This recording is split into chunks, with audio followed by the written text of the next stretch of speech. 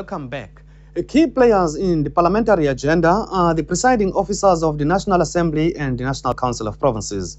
Colleague Mninwa Mahlangu first spoke to the Speaker, Sisulu, about his expectations. Tell us, what could we expect Parliament to tackle this year?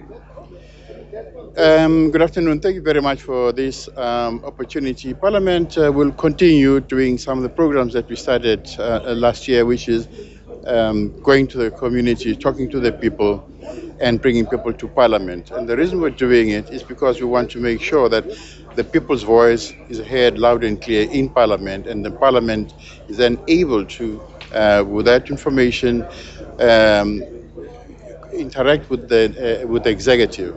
Our role as parliamentarians is not only to listen to the people, but act on their requests on their behalf in dealing with delivery, particularly from the executive.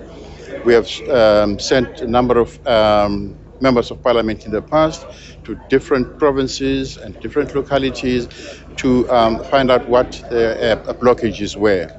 They've come back and reported, and we are continuing to assess the situation. We also, as you would know,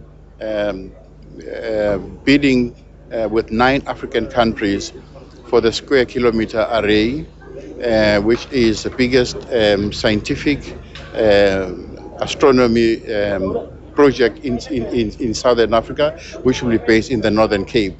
We are joined by 9 African countries, including Kenya, Madagascar, Mauritius, Zambia, Namibia. We want to highlight the importance of science and knowledge in science and technology. And this is the biggest astronomy project, bringing Southern Africa closer to the hub of the knowledge economy. And Mr. Speaker, just on that part of bringing Parliament to the people, as you outlined, some of the criticism has been that you only consult the elite, the academics, and those who have access to the media, and you don't go to the masses. What do you say to those criticisms? Well, there are many ways of interacting with the people. We go on road shows to the rural areas, to the poverty-stricken areas. We go to the townships. We go everywhere where the people are. We use also the radio, which reaches a number of people.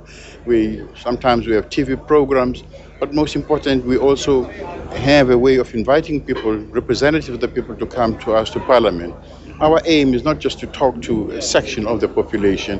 The aim is to talk to all the people of South Africa, and we use any and every media opportunity to do that. And certainly the response we get from the people, sometimes very critical, is that yes, they like to see us, they like to hear from us, and we also want to hear from them and listen to them. Yeah, sorry for cutting you, Mr. Speaker. That's the time we had. And that was the Speaker of Parliament, Mr. Sisulu, briefing us about the agenda of Parliament in this coming year, 2012. The theme for this year's State of the Nation address was the knowledge economy and development opportunities. Mathole wanted to know from NCOP Chairperson Mninwa Mahlangu what this meant and how it will impact on this year's session. Thank you very much. We are now joined by the Chairperson of the National Council of Provinces, Mr. Mninwa Mahlangu, just to brief us about the theme for this year's parliamentary procedure or parliamentary agenda. Mr. Chairperson, thank you very much for your time. Your theme is quite interesting, the knowledge economy and development opportunities. Why this theme? Well, this is a very, very important theme for us as South Africans. The knowledge economy and development of opportunity is one of the most important things that we should be looking forward for in this country. You would be aware that in terms of creation of jobs in particular, although we have a lot of minerals in South Africa and we deal with a lot of agricultural products, we cannot rely only on those things. There is a need for us to look for the question of education, to look at skills development or acquisition, to look at research. Research is very, very important in our country, and to look at also technology and science. This is important because we are competing with the globe today. In order for us to be infinite, and in order for us to go and compete out there, our children and the new society that we are developing, it's important for them to get involved in knowledge economy and development and get those development opportunities.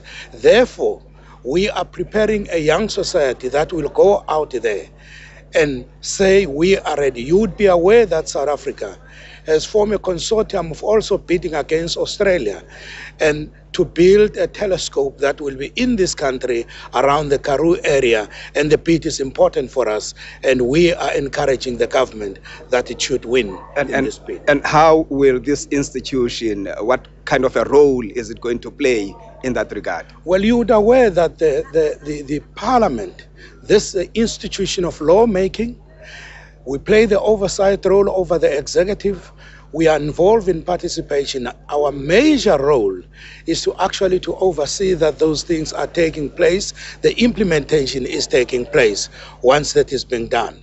The issues of education, as I say, research and skills acquisition become very important to be monitored by the members of parliament as a whole and make sure that our children and the society that we are building benefits. That's it for today. Thank you for watching, and join us again tomorrow when we get a perspective of the DA's parliamentary leader, Mninwa Mahlangu, and also hear what members of the National Assembly had to say during the debate on the State of the Nation address. Until then, have a good day and goodbye.